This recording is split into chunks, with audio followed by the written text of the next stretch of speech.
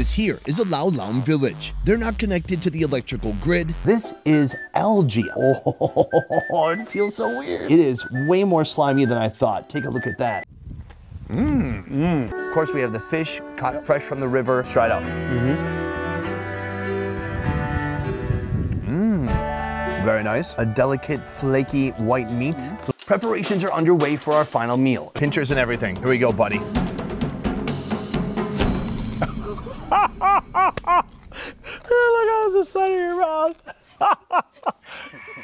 Sorry, it tried to run after the first bite. I saw them moving in your mouth. It's really crunchy. This has got to be one of the most unique village foods I've ever seen in my life. Cool, well, I guess end of the episode.